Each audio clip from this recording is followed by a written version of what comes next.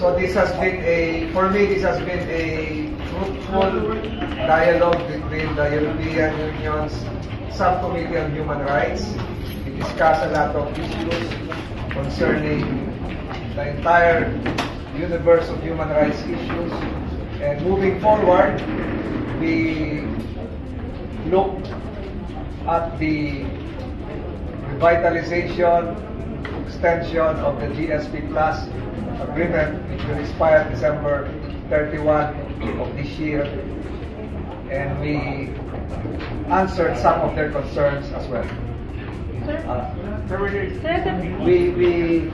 May we ask the European Union's head of delegation to give a statement.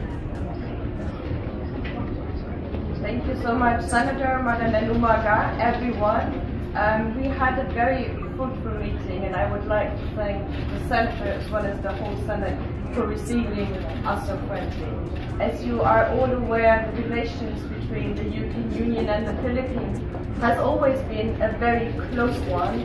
We are receiving so many overseas Filipino workers who are crucial and instrumental to make our health systems, our construction, our truck driving, and all of that work in the European Union. And we have very strong trade relationships between the EU and the Philippines. So against this backdrop, we were discussing, as we are the Human Rights Committee, a lot of human rights issues of concern. As you are aware, the European Union has been quite worried about the war on drugs and the extrajudicial killing happening in the past. We were discussing this, and we are also very relieved to hear that right now the Philippines is working more towards rehabilitation and prevention. We have also discussed other issues of human rights, and I think it has been a fruitful and constructive meeting that makes me believe that we are moving towards a more constructive engagement with the Philippines. Naipaliwanag na natin yung position natin sa ICC na hinihingi natin yung kanilang respeto sa ginagawa ng ating bansa at pamuluan bilang isang sovereign state. So hindi tayo kabilang sa ICC, ginagalang nila yon.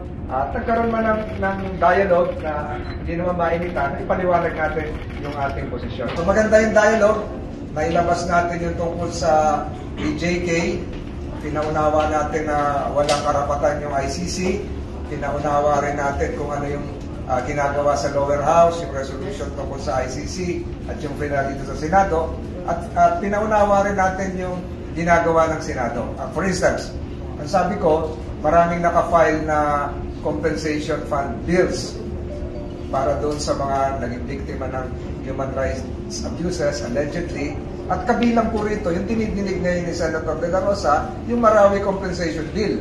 Bilang patunay na pag may naabuso, pag may namatay, gaya na nangyari sa Marawi, babayaran ng pamahalaan. Nilabas ko rin po at siguro karapatang gawin naman ng Estado natin, yung question natin tungkol sa kanila. Sabi ko, bakit ang daming inaabusong mga 83 yung Pilipinong na human trafficking sa Belgium recently?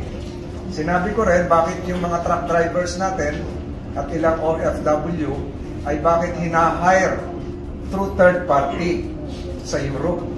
Doon po nagkakaroon ng abuso. Violation din po yun sa human rights. Sinabi ko rin na marami rin tayong mga inaapusong mga Pilipina, mga OFW sa Middle East. Violation din yun sa human rights. Biktima rin po ang Pilipinas. Biktima rin po ang Pilipino. At yung karapatan ng ating mga seafarers, mga seaman, ay dapat igalang din po ng European Union. So, ganun po yung naging discussion. Although, confidential na yung mga details, yung answer nila. So, it was a wide exchange of views, broad enough to cover the entire spectrum of what is the purpose of their mission here. So sir, paano nag-conclude, sir, yung meeting? Ano yung commitment na iniwan?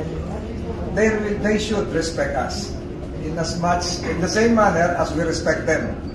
That's the principle of reciprocity. Well, hindi ko nakarinig na impormasyon na gano'n, ha? Pero kung totoo yan, dapat imbestigahan. Hindi po pwede yun na 30% lang binibigay, yung 70% binubulsa. 30% sir, ginagawa mo rewards. Yung 30% sir na nakakonfiscate, nire-reward po doon sa PILIPINAS informal. Instead na yung monetary lang, sir. Ha? Sabi po ni General Lasso. SENADO po ang nagbibigay sa Hindi yan pwede. Masama yan. You are perpetuating the circulation of drugs in the streets. Pag ganun. So ano gagawin nung nirewardan mo doon sa 30%? So magkakuha ka ng 10 kilos, 3 kilos, mapupunta doon sa informant. Tapos yung informant na yun, ninegosyo na naman niya yun, didistribute niya yun, bibinta niya. So wala katapos ang problema yan pag ganun. Oh. Totoo yan? Totoo yan? Sinabi ko kahapon. O di, mag-iimbestiga tayo dyan. Imbestiga natin yan. Galing sa government yung monetary, di ba? Hindi naman dapat galing sa PILIPINAS. Oh, never yan. That has never been the policy of government na ang droga, ang i-reward ay napakaloko na polisiya yan. Kapag ganun, hindi. Merong nakaset na pera pang reward for reward purposes, but not drugs. Hindi mo pwede yung drugs. Ganito po yung Kalakaran. Na. Imbestigahan natin yan. Hindi po pwede yan. So, ibig sabihin, para tayong dito. Pabalik-balik ang problema. Sir, yung moto proprio, magkakanda kayo ng hearing o magpapal kayo ng reso? Pakinggan ko muna yung ano, paano sinabi ni General Lasso. Saan mo narinig? Saan mo narinig? Ha? House hearing, sir, kahapon sa hapon. Nag-hearing sila?